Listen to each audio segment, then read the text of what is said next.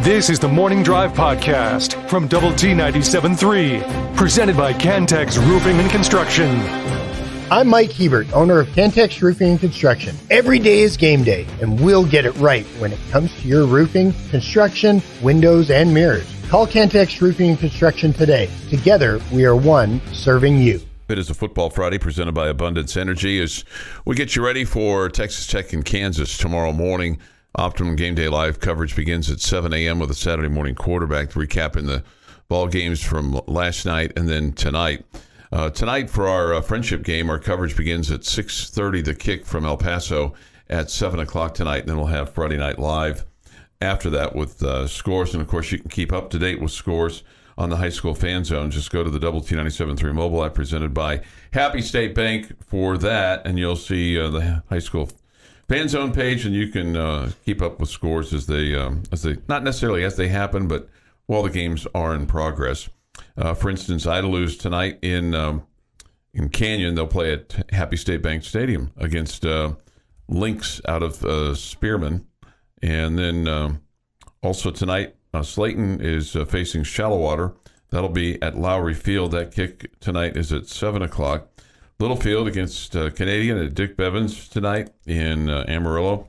Also tonight, Roosevelt will play at Younger Field, Jamie, in Tulia. Younger. Against the Friona Chieftains. Okay. Sweetwater will face Godley, not necessarily an area team. They'll play at Gordon Wood Stadium in Brownwood.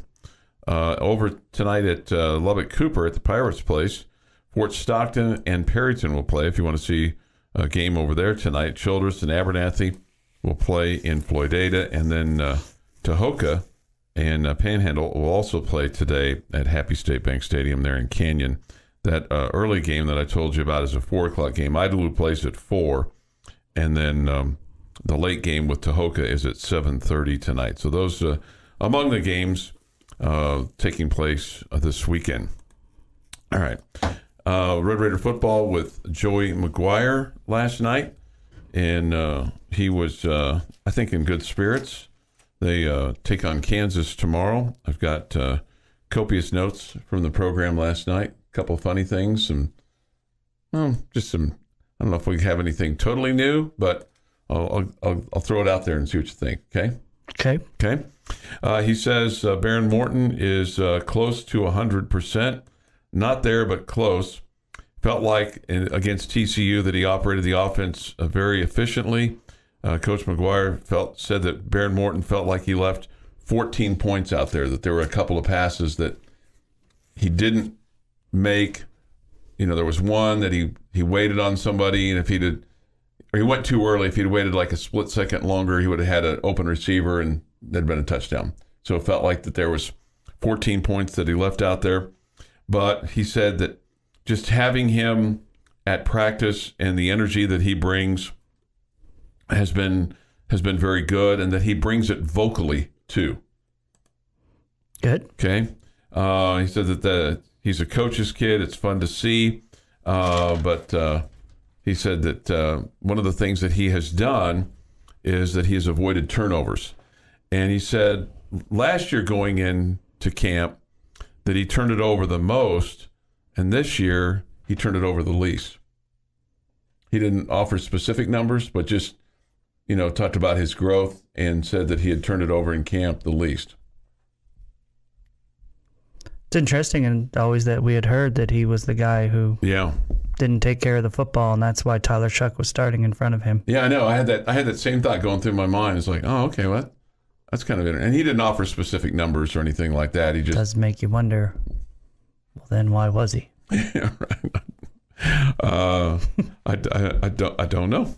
I don't know. That's a good question. He talked about Taj Brooks going over 1,000 yards on the year in rushing, and brought it up in the post game with his team. He said, Coach McGuire said, that all Taj Brooks wants to do is win, that he's being rewarded for his hard work. Did not offer numbers on this, but offered this tidbit. Said that Taj Brooks leads the nation in missed tackles. Well, they got to work on him tackling better then. Well, but I think the point is that avoiding escaping from tackles. I know. Really important. That was funny. That was funny. Yeah, sure. No, it was. It was funny. And he said they're going to count on him for that on Saturday. Okay. That he for him to avoid those tackles. I'm apologize on my Littlefield deal. Apparently they played last night and lost, so sorry about you. So he leads the country in forcing missed tackles. I guess so. I guess that's maybe a better way to put it. He didn't use that term, but he said missed tackles, maybe eluding tackles. Eluding tackles would be a good one. Escaping from tackles. Breaking tackles, right? Yeah. All those things. Somebody said this nice dad joke, Jamie. Bullfighter went right over his head. Doesn't take much to get over my head. And you still didn't use sorry about you in a correct way. Yeah. And you are still using it, even though you said you were going to stop now twice. It's become a bit of a crutch for me. A bad crutch. A broken crutch. What, saying that you're going to stop using it or using it incorrectly? Using it incorrectly. Okay, well, let's use the other one instead where you stop using it. Yeah. That might be a better crutch. Yeah. One of the things he talked about with regard to Baron Morton, he talked about how he's a coach's kid. And it's funny because this is my perception of James Morton. I do not know him well. I've not been to one of his practices, so I don't know how he conducts his practices. But if you were to ask me, I would tell you that my perception of James Morton is he's a pretty mild-mannered guy, just when you're talking to him. Just humble, kind of a soft talker. Now, he may be very vocal in the locker room or vocal on the field with his players, and that's all well and good. But to me, he's not your typical coach that you meet when you're just talking to him. And for years, I would see Coach Morton on the east side, even way before Barron ever would play here. When he was coaching here, I would always generally run into him at halftime. We just exchange pleasantries, okay? But apparently one of Coach Morton's phrases to Barron with regard to quarterback is, be needy, not greedy. With regard to his teammates, in not being too greedy with trying to, force the ball in there. Be needy, not greedy. Okay. But anyway, it was interesting to me when Coach McGuire was talking about how vocal Barron is on the practice field and with his teammates. I was like, man, that seems kind of opposite of what his old man is. Okay. Okay. That was just kind of my thought. And you may, folks that have played for Coach Morton or know him better than I do, may dispute that or may have a different view of that, but that's just my view. I thought this was kind of interesting. The person that heads up the Houston Rodeo called Coach McGuire, and she apparently is a Red Raider, and for the Houston Rodeo, she wants to use the saddle that they captured from TCU in the battle for the saddle and ride that out to begin the by all Houston means, Rodeo. use it, absolutely. Yeah. He said it's a heavy saddle, but that I think they're going to do that. He said with regard to Baron Morton, he's got a lot of zip on the ball, the same as last week, and that he just gives energy to the team. So, is it a leather saddle or is it a metal saddle? Okay, so the battle for the saddle, I think, is a leather saddle. It's just heavy. Right. The saddle that you're thinking of is the iron saddle that the players touch. No, I'm thinking of the trophy that we trade between Tech and TCU. I thought that was a metal saddle too. I thought they were both metal. Okay. But he said that the iron saddle that you used to see that they would touch as they were coming out for... That's not the one we're talking about. I know, but I was going to tell you something on that. They're gonna relocate that one down to the south end zone next year. Where the guys come out of the tunnel. Where the guys come out of the tunnel. And so that saddle has been saved, and they'll use that, and that'll be part of the pregame tradition of coming out when they come out in the south end zone. They're behind the goalposts. So a couple of saddle talk things from last night. Exciting. Saddle up. Let's go. Your daily dose of sports and fun. This is the Morning Drive Podcast from Double T 97.3. Presented by Cantex Roofing and Construction. Morning thoughts, comments, Yates Flooring Center chat line. We got this one 23 minutes ago now. Did Chuck say Pecos over in New Mexico? I did. I thought it was in Texas. Oh. Is it not? Okay, well, I guess I'm wrong. I saw that and went, yeah, I did say that. Maybe Pecos is... I think Pecos is in Texas. Okay, well, city in Texas, yeah.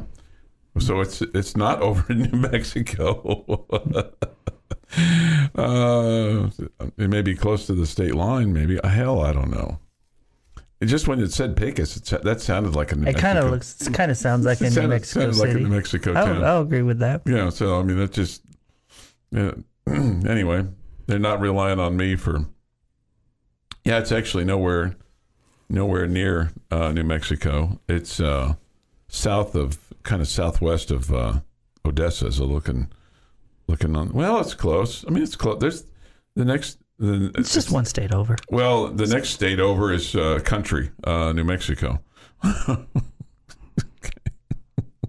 it's close to New Mexico. I mean, New Mexico's to the north, and then, Mexico itself is. You keep on the road. Keep on that road. You'll get there eventually. More you know. That's exactly right. Mm-hmm. This is good news. I renewed my Texas Tech baseball tickets yesterday. This from a texter. I wish I could go to the Red and Black series, but getting ready for a California train trip to see our new grandson, Leo. He's a big boy, 10 pounds, 5 ounces. Welcome, Leo.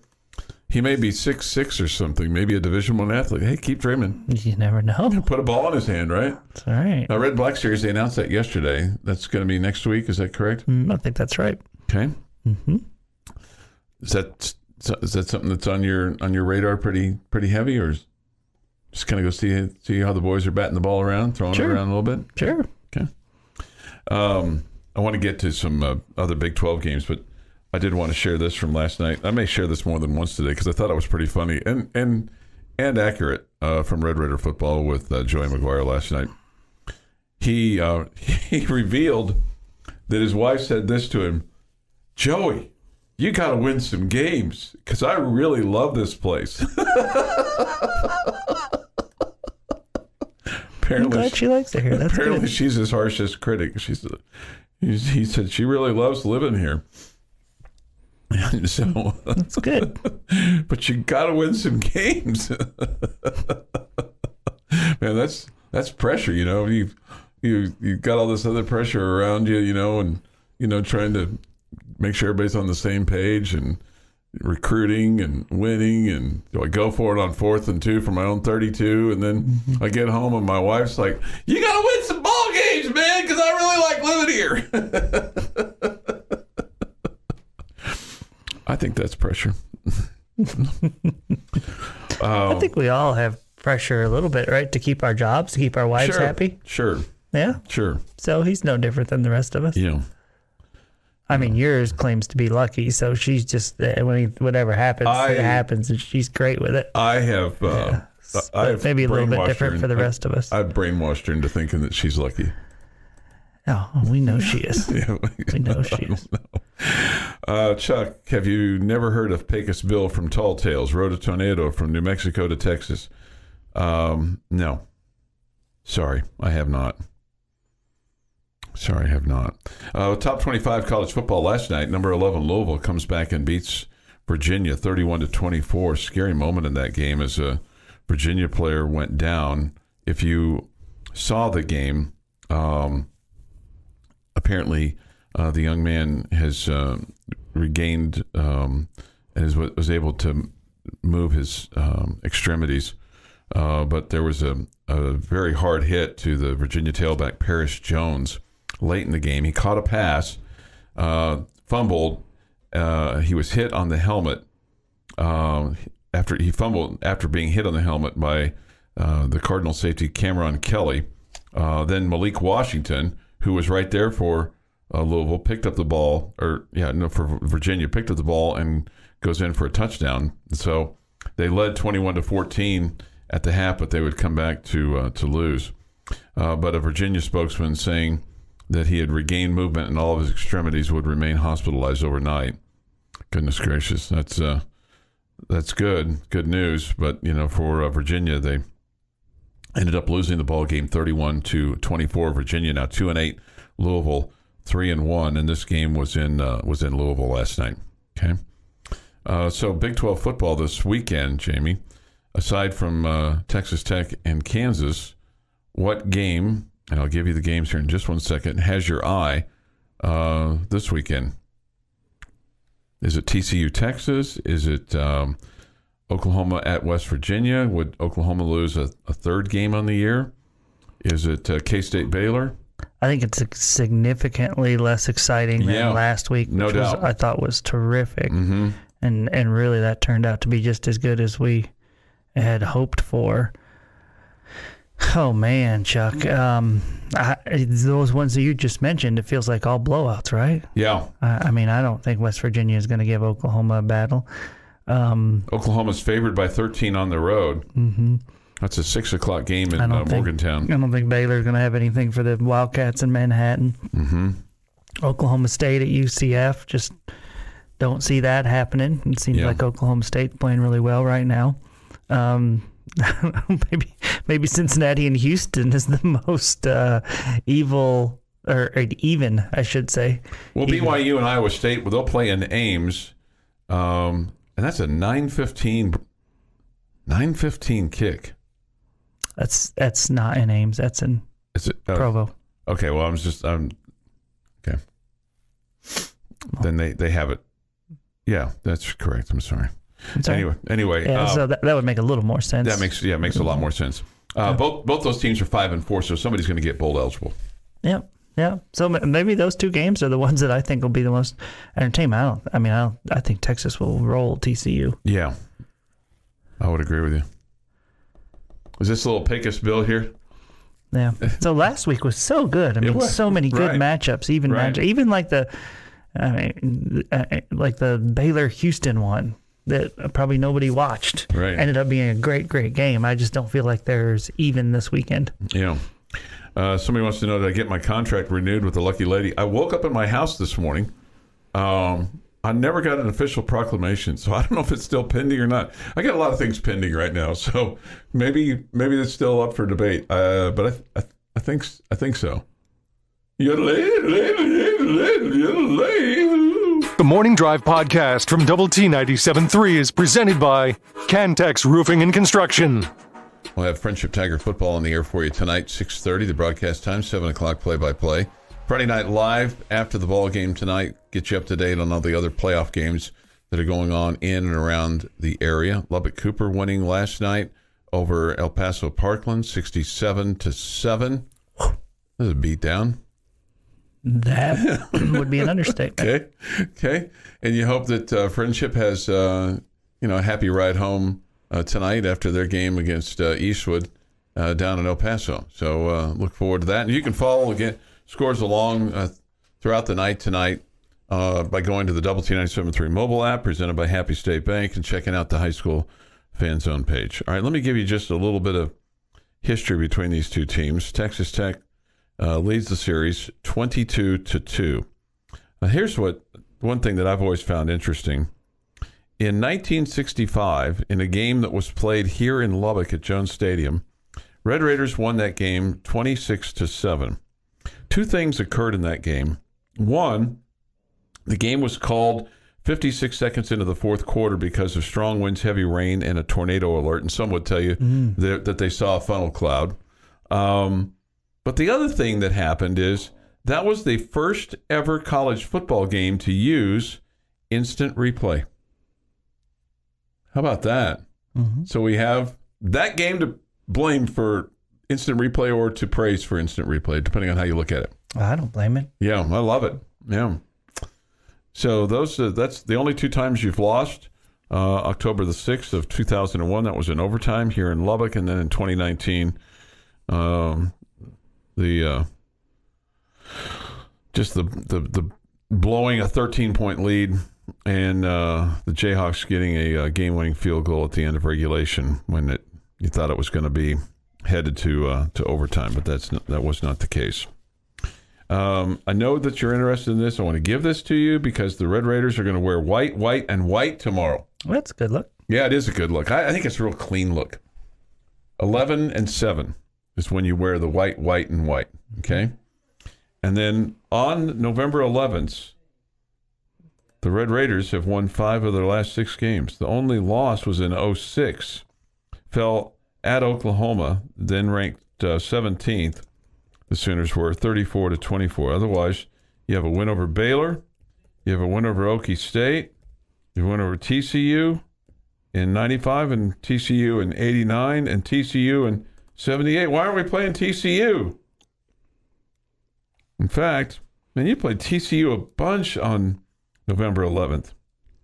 In addition to those years, lost in 72, lost in 67, and lost in 50 and 44. That's a lot of games against one team on a date. On a certain date, yeah. Yeah. Mm-hmm. So I know that we're waiting for that intel. Let me ask you this, because here's where I think the game is going to be. The team that does this better, I think, wins the game. Kansas coming into this game rushes for about 198 yards a game. The Red Raiders rush for 173 yards a game. I think the team that has the higher rushing total wins the game.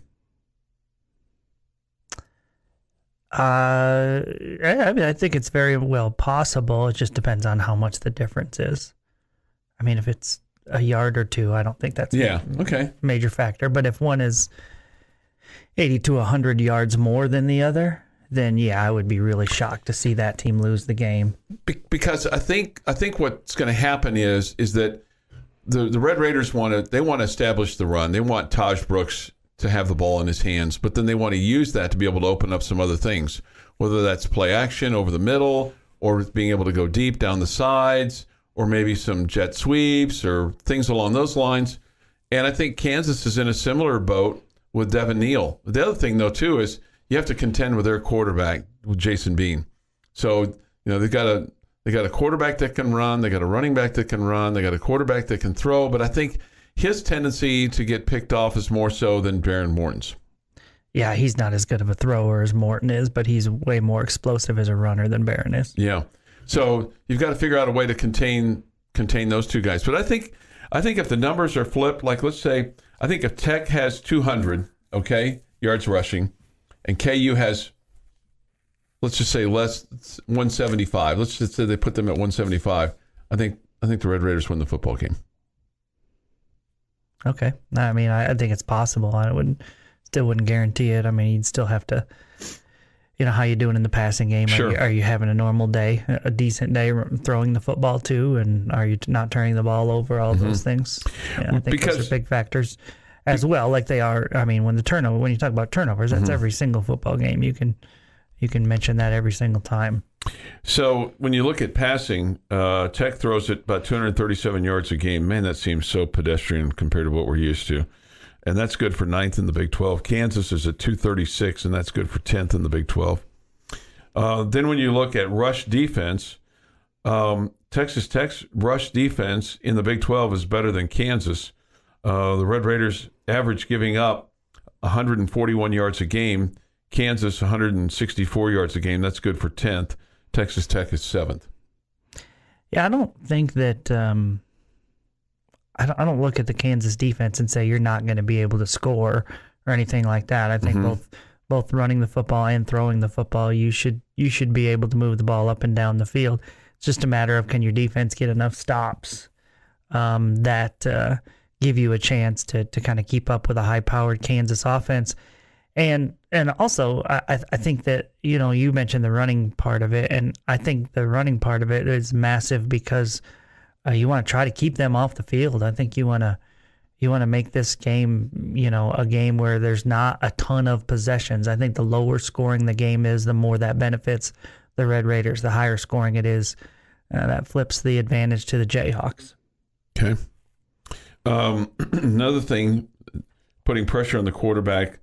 Both teams have, Texas Tech has suffered more than Kansas. Kansas is 4th in the Big 12, a little over 2 sacks a game, and Red Raiders are under 2. But the big thing for Texas Tech tomorrow is you're going to have Steve Linton back. So it may not be so much of sacking the quarterback, but maybe putting pressure on the quarterback, or maybe forcing him to do something he doesn't necessarily want to do. But man, the thing about their quarterback though is we talk about escapability of Taj Brooks and missing tackles and eluding and all that kind of stuff.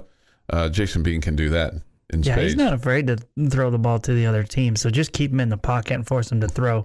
Don't let him tuck and run. Yeah, he's not afraid to throw the ball to the other team. Well, I mean, it's true. It's true. He's had a tendency to do that. In the turnover margin, here's the thing that's unfortunate. The Red Raiders are 12th in the Big 12 in turnover margin. They've got to figure out a way to get some turnovers.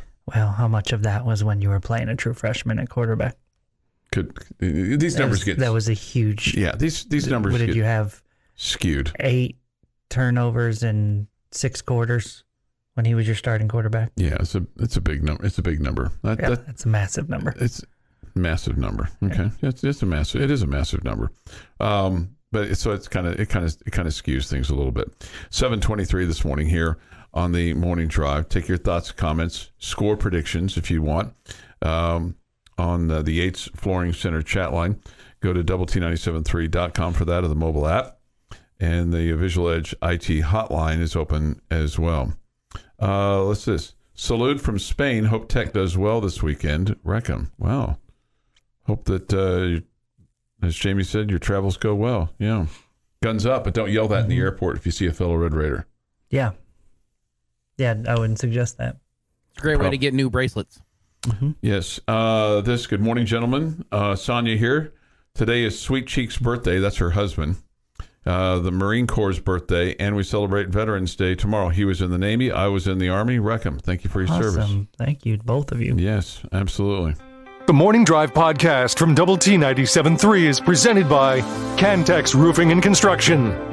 Time now for Jamie's question of the day on Lubbock Sports Station, Double T 97.3. All right, guys, as we look at our friendly, lovely Big 12 standings at this point, you have Texas and Oklahoma State on top of the conference at 5-1. I want you to tell me if you think they will play in the conference championship game, and whether or not you say yay or nay. I want you to tell me who you think has the best chance to knock one of them out of the conference title tilt. Okay. All right. So I don't think Oklahoma State's going to play for the title. I think it's going to be somebody else. I think Texas will play for the title. I think your other candidates are KU, Oklahoma, and K-State. I'm going to say this. The winner of KU, K-State will play for the Big 12 title game against Texas. So I think Oklahoma's going to get another loss. Oklahoma State or Oklahoma's going to get another loss? Both of them. Okay. If Oklahoma State lost once and whichever Kansas or Kansas State won out, they'd still have the tiebreak. They'd have the same record and the tiebreaker. Tiebreak. So I didn't really think that very well. I didn't think that through very well. Because Oklahoma State owns the state of Kansas. Yeah, right. They beat them both. Right. And if Oklahoma State and Oklahoma have the same record, Oklahoma State, by virtue of their win over Oklahoma in the Bedlam game, they would go as well. Mm-hmm. Yeah. That Oklahoma State schedule to finish with is pretty Swiss cheesy. Okay. This is again just didn't think before I spoke there, because they finish at UCF, which is this week, and then they finish at Houston, which is next week, and then they play the Saturday after Thanksgiving against BYU. Yeah, Jamie, I think it's going to be Texas and Oklahoma State upon further review that will play for the Big 12 title. Okay. And you don't know who's the most likely to take over? Who is the most likely? Well, because if they stumble, if Oklahoma State stumble, and Texas could stumble too, right? I mean, but it's not likely at this point. I mean, they're allowed to lose a couple of games. If K-State had, I'm going to say K-State. I think it could be Texas and K-State again. I think K-State is the best team with 2 losses. Yeah, I don't disagree with that. All right, Jeff. All right, so we've eliminated. I think we've locked in Oklahoma State. I don't see them getting a loss to knock them out of it. That might be the 2 seed, but I think they've locked in their playoff chance, the championship game chance. So then I look at Texas. Unless they just fall apart. Unless they completely fall apart. And I don't see that happening with who they have left. So that leads us to the other team that's mentioned here, and that's the University of Texas. Yeah, I'm right here with Jeff. Okay, so I think you have to assume Oklahoma State is in. Yeah. I think Texas is the team because Oklahoma State would have to lose twice, really, to get bounced. Okay. Texas could lose just once and get bounced, right? And you look at by who? And that's where you look at it. They're at TCU this week. No. They're at home against TCU. Yeah, no, I mean, not going to lose. I mean, not going to lose. You're right. You're at Iowa State, and then they have us at home for the final week. Right. I don't think any of us are picking Tech to win that game that final week right now with what we've seen so far. We want to win that game. I don't think we're going to. I don't think Iowa State's any good with regards to the Big 12 stand in this regard. But it is at Iowa State, so you kind of want to give them a chance. And it's at TCU, who we've beaten this year.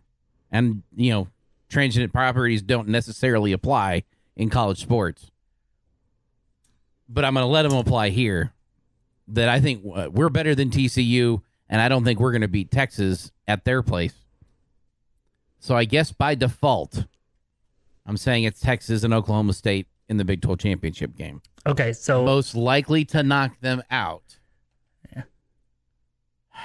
At TCU would be their one loss, but then they'd still be 5-2 for Texas, which would still be enough to be above Kansas and Kansas State.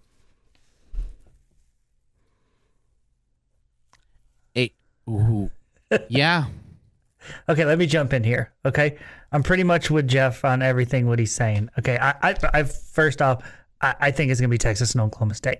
Okay, I disagree with you on the best chance for Texas to lose. I think the best chance for Texas to lose is at Iowa State. It just seems like one of those crazy. They're not gonna lose to TCU. They're just not. Just like they take TCU serious, they're gonna take us serious. Iowa State's a different deal on the road. You just never know. You just never know up there. Okay? So I think that's the most likely way, even though I don't think it's likely, that's the most likely way that Texas gets bounced. Okay? Well, the interesting part about that is if Texas gets bounced, all right, and they drop to their 5, they would have 2 losses. Okay? So Oklahoma, if they don't lose out, if they win out, they would have the same record as Texas, and they beat Texas head-to-head. So Oklahoma could overtake Texas. But wait, that's not all. If Iowa State won the game against Texas, they would also only have 2 losses if they win out. How in the world is Iowa State in the mix?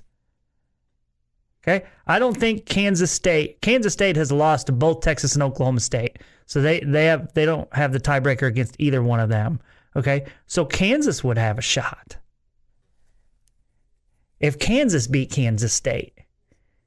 Who's the other 2 games for KU, Chuck? I'm gonna have to look that up. Okay, Tech, Kansas State, and they play Kansas State next week in Lawrence. And then they play at Cincinnati the Saturday after Thanksgiving. So Kansas and Iowa State have a shot. Okay, I will be shocked if it's not Texas and Oklahoma State. But I want one of these Kansas Iowa State teams to somehow sneak in there. I think that would be so much fun. This is the Morning Drive Podcast from Double T 97.3, presented by Cantex Roofing and Construction. 8:15 this morning here on the Morning Drive is a Football Friday presented by Abundance Energy, and we're going to shift to football Friday. Yes, Football Friday. We have with us on the Visual Edge IT hotline the head soccer coach of Texas Tech Athletics, Tom Stone. Good morning, Coach. Morning, gents. Well, let me ask you this first. What do you like about your team as you head into postseason play? Oh, all of it. I think the spirit of them, the health, relative health that we've been able to maintain, the young players fighting hard, the old players, the veteran players being leaders. I mean, you know, after 20 games, there's a lot to like about this group. Obviously, you know, it's a game-by-game deal now. There's no moral victories and no chances to be looking forward or back. It's just what's right in front of you is a game against a really good team, and we hopefully can play well tonight. Coach, 15-1-4 on the season heading in. I feel like you're a pretty positive guy, but also a realist. Did you think your team heading into the season had a chance to be this good? You know, I did believe we had a chance to be this good, but it's hard to translate that into an undefeated regular season. You know, to say to your closest friends, like, hey, man, we're going to be good. This team's got a lot. That you can do. But then can you imagine walking around with my friends going, dude, we're going undefeated? Like, nobody says that out loud anyway.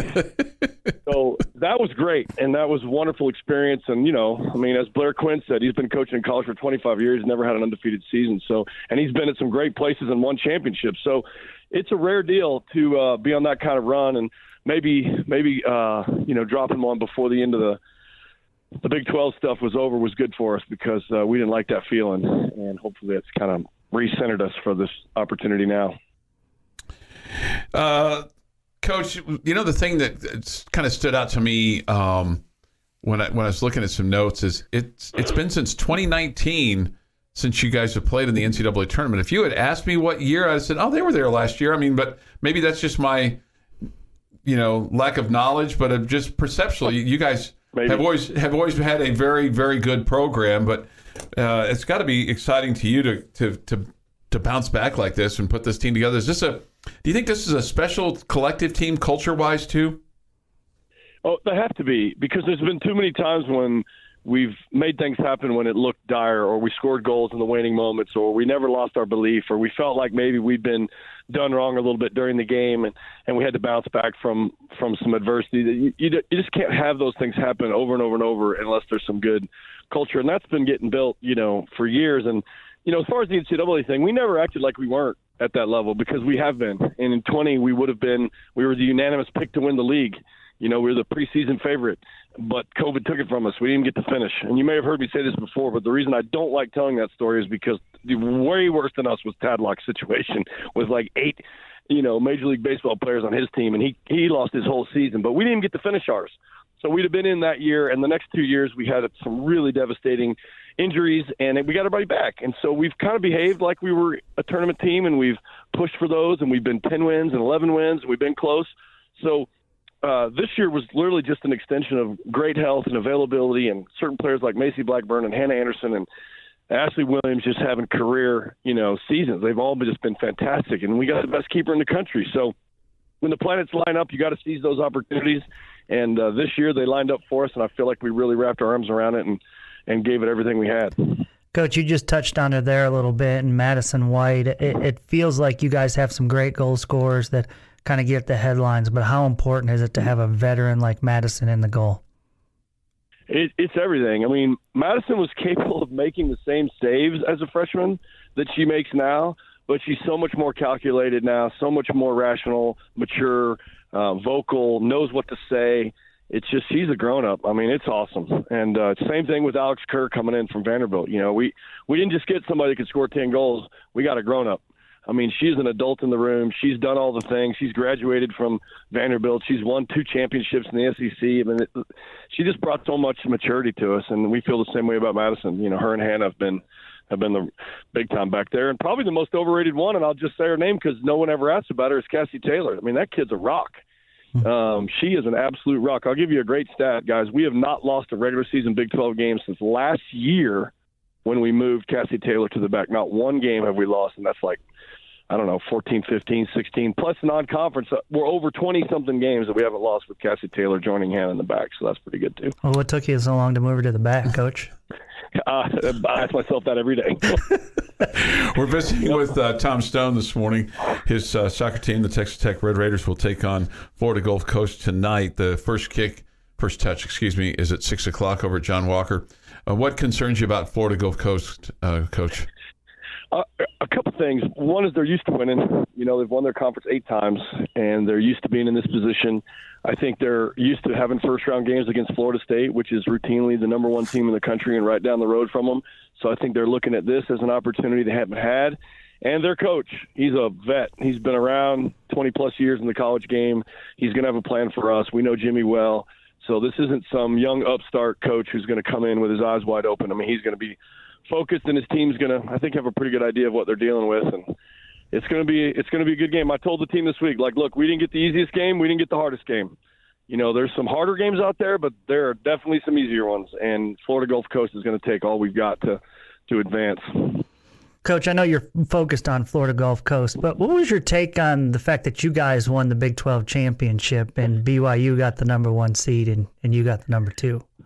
You know, as I understand it, it was neck and neck. You know, their RPI was higher than ours most of the year, which is that obviously the mathematical formula. And if there was a big separator, you would think it might have been that we tied them at their place, which is tough to do with 6,000 screaming fans at every game. But they had the separator win, which was UCLA had been number 1 in the country for like 7 weeks, and they beat them 3-1. And I think that victory probably swayed the committee to that point. And you're right. We're not looking towards any of that. We can't. That'd be so naive to do.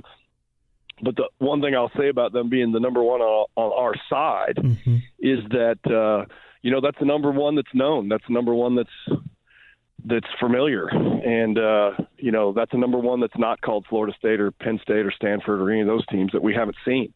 So whoever gets out of our bracket is going to have a heck of a tough game to get to Provo and get a win. But at least if it happened to be us, we would be familiar with it. 8:22 this morning on the Morning Drive. You're known as a pretty good speaker, as a pretty motivator and things like that. What's any secret motivational thing that you're going to do for your team today? Like, are you going to, you know, burst through the locker room? You're going to wave your hands? You got secret coin? You got what do you got for us, Coach? Well, I think you guys definitely have figured out that if I had anything like that, I would not be telling you. Because number 1, I don't need your judgment, Heinz. Okay. And number 2, I'm just kidding. And number 2, I just feel like those things are always best done in-house. They don't, you know, not everything should be for social media. But I will answer your question and say nothing. This team is hyped. They're ready to go. I don't have anything special planned. I think you can overhype your team in these situations, and that works against you too. You know, that first huge crowd we had this year when there was nowhere to sit and there was a couple thousand people there, it took us 20 minutes to calm down and pass the ball. So we just want the team to take care of itself. The veterans will lead in the locker room in that regard, but no, nothing special. Maybe that's the message, Coach. Maybe you can say, hey, I had this clown this morning on the radio go, what kind of secret trick are you going to do to get this team motivated? You know what I told him? Nothing. We're ready to go. Let's go.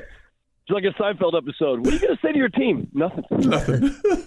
I just want you to know, Coach, if you do mention the clown to your team and you win, when you win, he will take credit. Yeah, and I thought you were going to say, make it clear who I was talking about. Oh, they know. They know. Well, listen, first potentially 3, but you can only win 1 today. So go get them, Coach. Thank you for your time.